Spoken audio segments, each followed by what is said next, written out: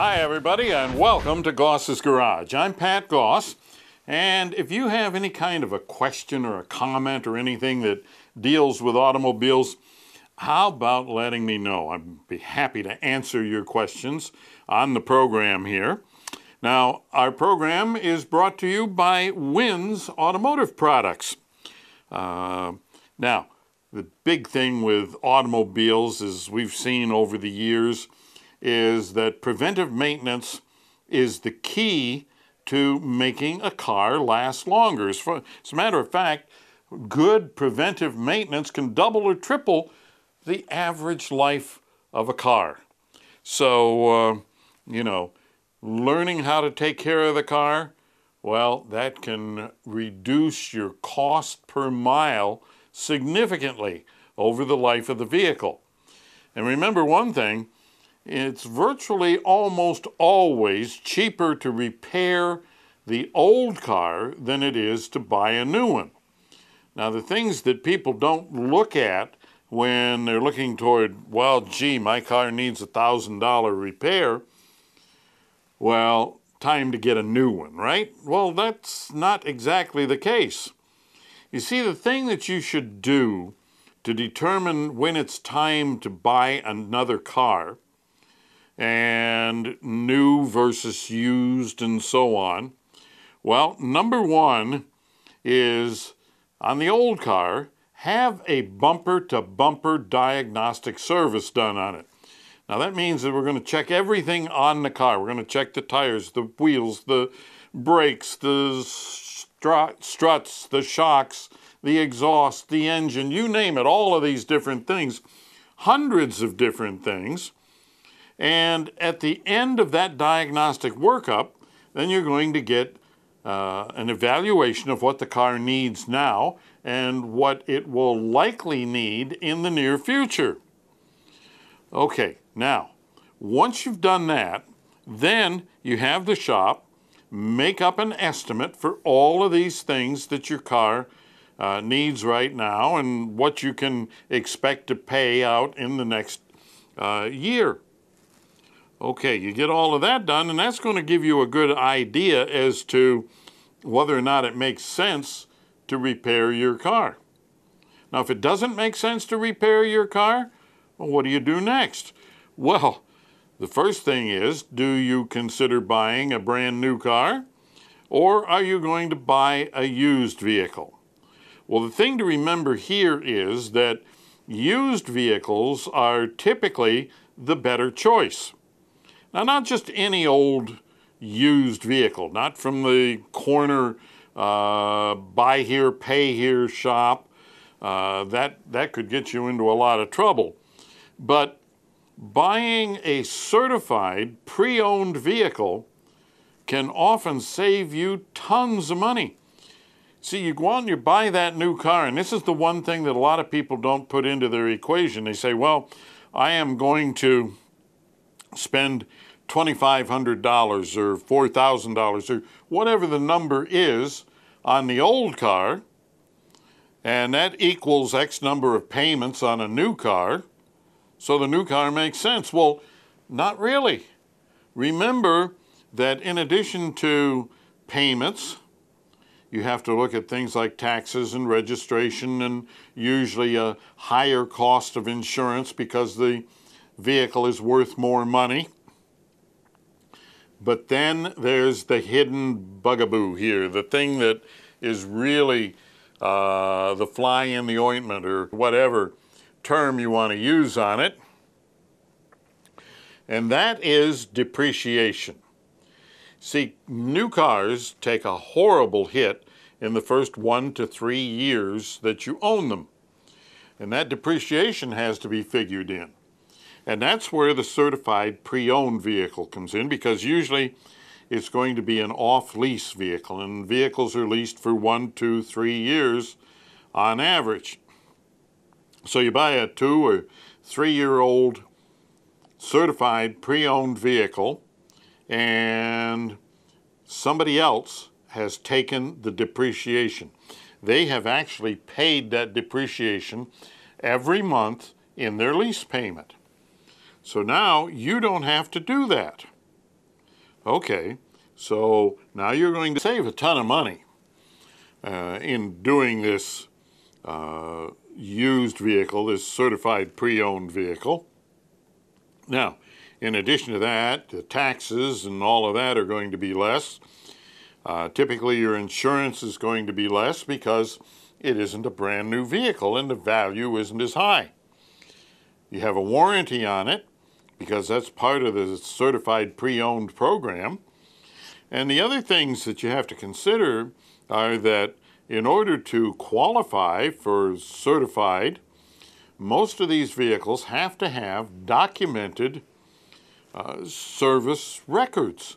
In other words, they've had proper oil changes, they've had proper tire rotations and all these things. And in most cases, the car will already come with brand new tires on it because most certified programs have very strict requirements as far as the condition of the tires and stuff like that.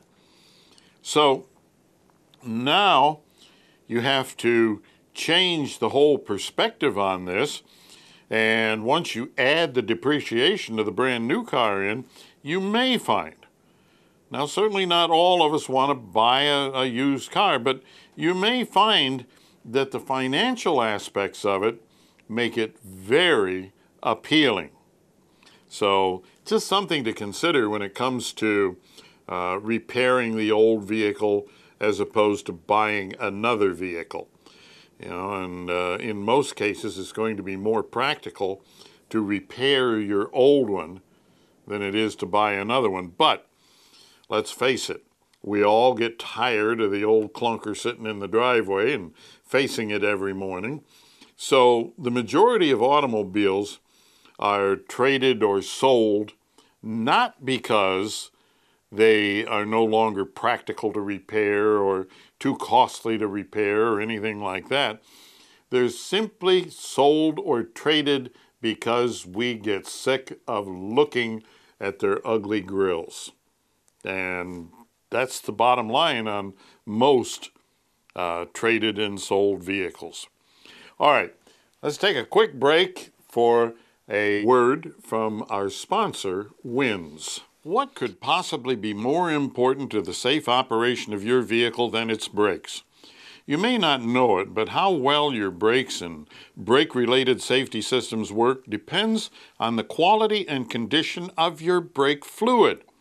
Winds .4 LV, low viscosity brake fluid, is formulated to provide up to a 30% faster response time for vehicles with electronic stability control, traction control, and anti-lock brakes. This product also provides superior brake fluid performance in cold temperatures.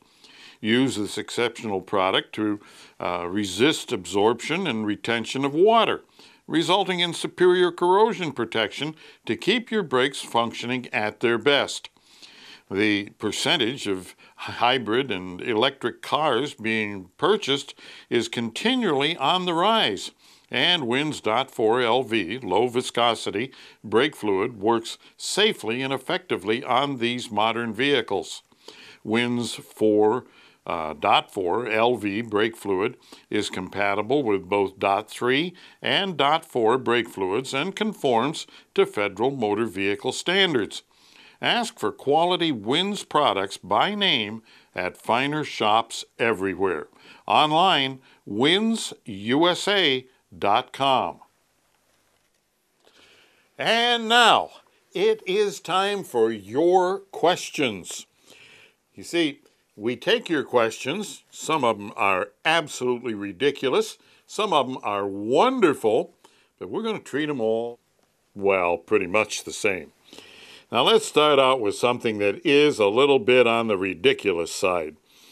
Is it possible to crack a sidecar window if you hit it with your head after stopping too suddenly?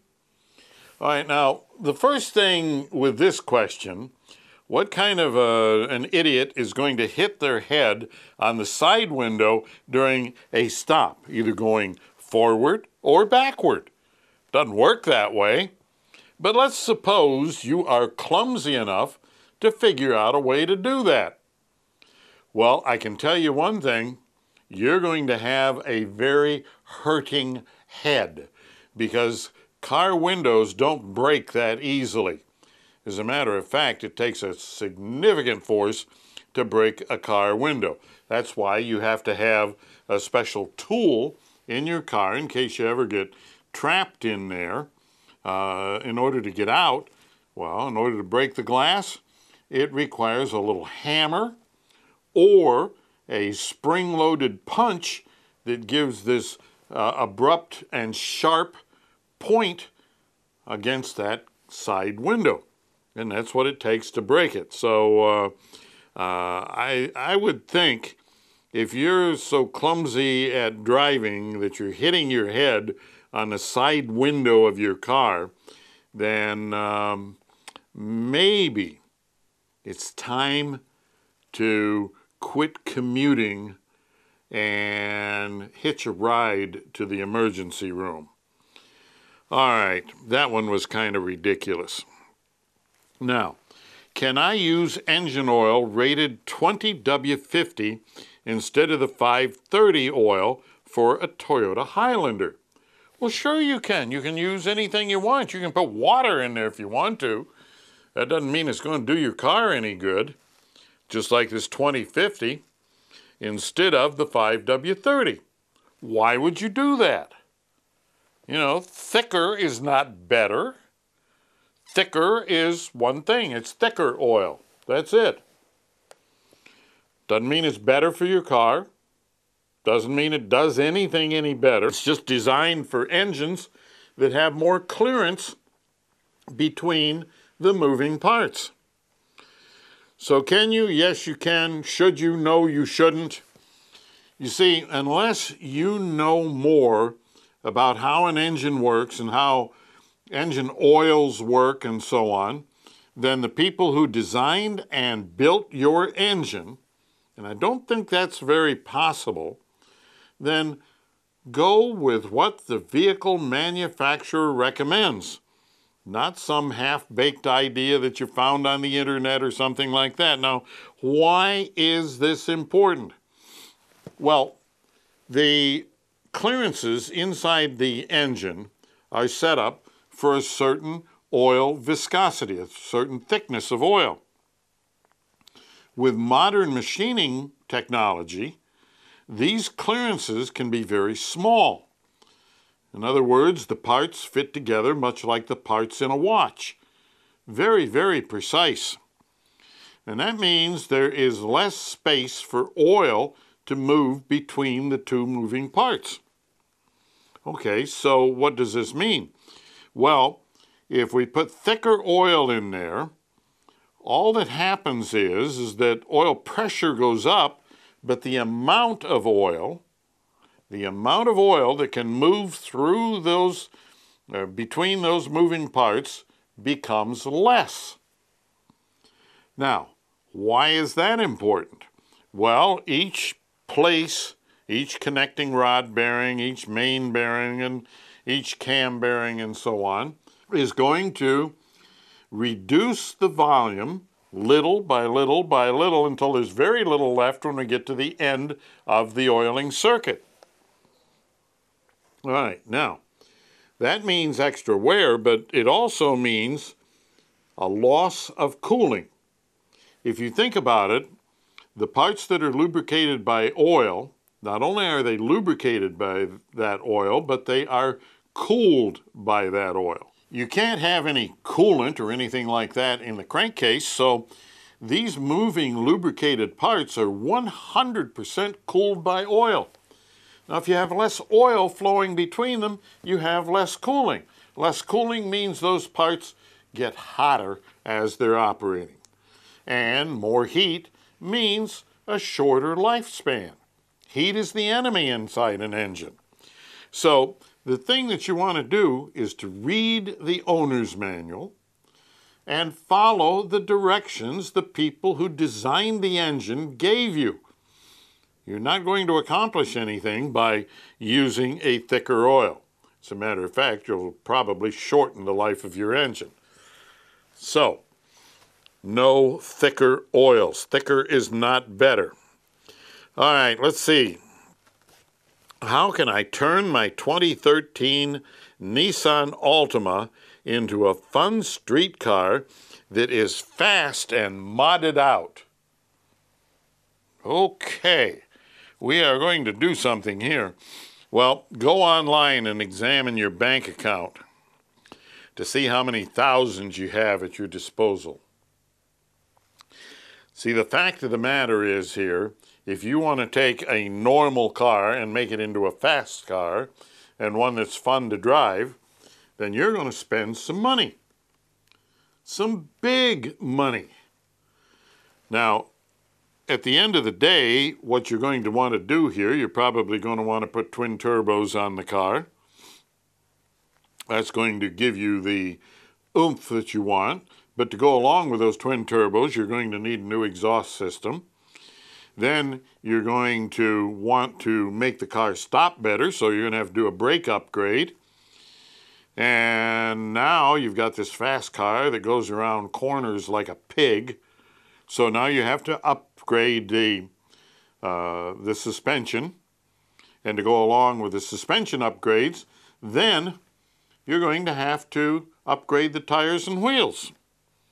So $20,000, $30,000, $40,000, $50,000 later, you have this modded Nissan Altima. And it goes around corners, and it stops well, and it's got good performance. But is it fun? No, not really. Reason being is it still has its CVT. CVT transmission. How much fun could that possibly be? So, the best thing if you want a high-performance car is to buy a high-performance car because it comes as a package with better tires, better wheels, better brakes, better suspension, all of these things wrapped up in one package. So, a lot of this stuff that you see on TV and you read about in the magazines, well, it may sound like tremendous fun, but unless you know what you're doing, have the bank account to support it and so on, it may be anything but fun. All right, that about concludes today's show. Now, a couple of things. Number one, remember preventive maintenance is the key to a long-lived vehicle, and look for Wins quality products. If you have a question or a comment and would like to have it read on air, by all means, drop me a line. It is Pat Goss at goss-garage.com. That's Pat Goss at goss-garage.com or service at goss-garage.com. And for all the folks at Wins, please drive gently. See you next time right here in Goss's Garage.